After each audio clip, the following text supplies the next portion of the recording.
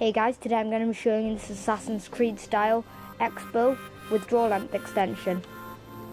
This design is very similar to joergs' design. There'll be a link in the description to his video, and this design was inspired by his design.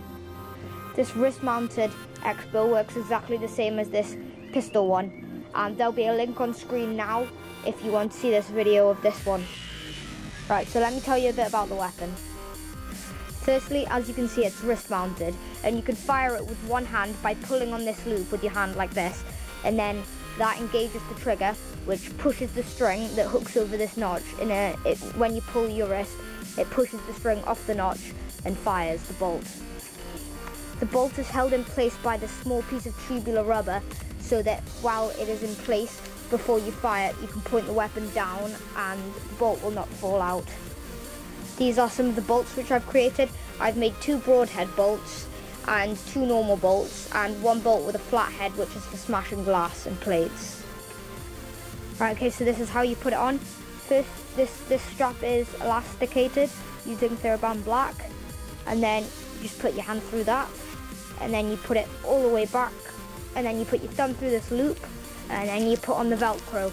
And the Velcro in this front bit is all made from an old wrist brace that I had from when I broke my wrist, but now I've taken off the wrist brace bit and it's just for holding on, and then it's attached by leather to the wood. Because the weapon has so much draw weight, I have to use this wooden loading thing which I made to help me cock the weapon and push it all the way back. Right, so this is how you load the weapon.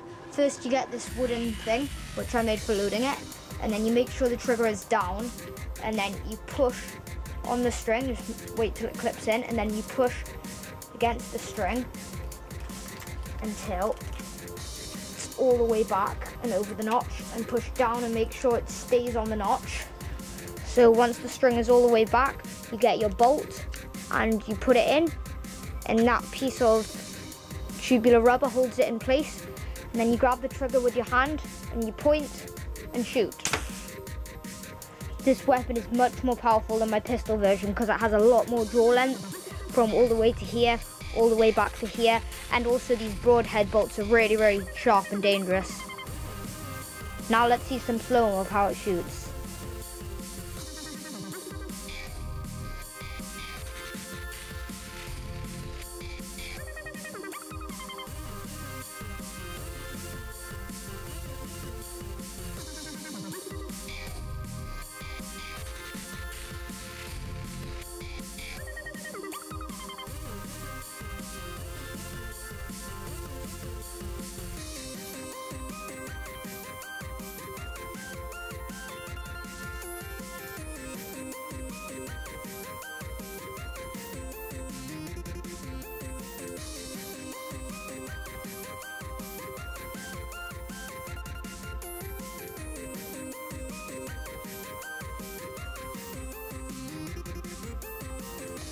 So thanks for watching guys, and if you want to make one of these, I may be uploading a tutorial soon depending on whether you guys want me to or not.